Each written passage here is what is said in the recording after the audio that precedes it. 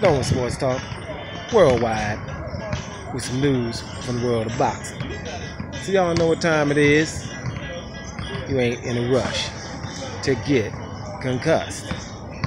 Now, the heavyweights coming up on November 4th. This is a barn burner, fellas. This is your WBC champ, Deontay Wilder versus Louis, the real King Kong Ortiz.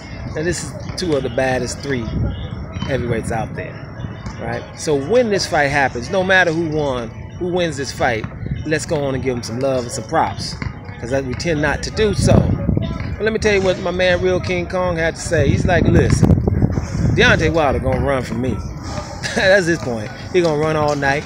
And he also said he's nervous right now. He can't even remember the date of the fight. Deontay Wilder talking about November 14th, even though this fight's on November the 4th. So the man must be nervous. And you know, Real King Kong Ortiz, 38 years old. He said, man, don't y'all worry about my age. I still got my speed, and I'm ready to rock and roll. So he thinks he's gonna do away with anybody. He hasn't lost. He didn't think anything else. I told you guys on several occasions. An undefeated Cuban, that's a bad boy, regardless of what weight division. Undefeated Cuban, when you got that in the sense that you're talking about boxing, then you're talking about somebody who's very dangerous. So this is going to be a real good fight in the heavyweight division. Now Anthony Joshua's over there. He's going to take care of Kubrat Pulev, and then we're going to see what time it is. Right? Now, if Joshua gets through that, maybe these guys can unify after this fight. But I'm really excited about this. And I'm going to say something too. If Deontay Wilder wins this fight, we ain't got nothing to say. It's time. You know, he's a WBC champion.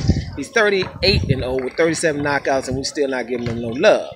If he does this, there's nothing else to talk about. Well, I don't want to hear you about unification and all that stuff. He can unify, yeah. But if you beat the real King Kong, then you've done something. And I told you guys before, Deontay Wilder's life or boxing life up until now would be a nice movie, a real good movie, right? All the stuff he's gonna do after what he won in the WBC championship is just cream.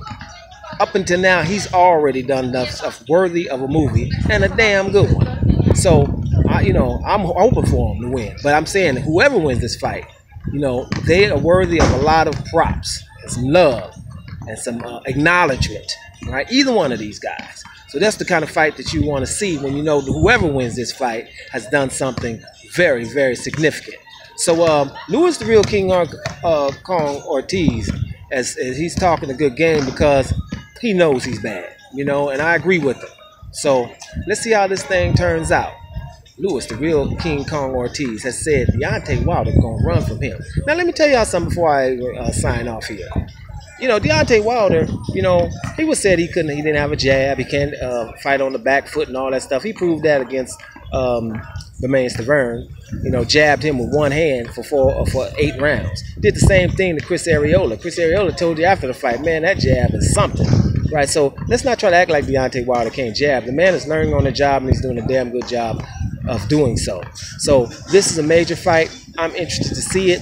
Let's see what happens. Ooh, the real King Kong.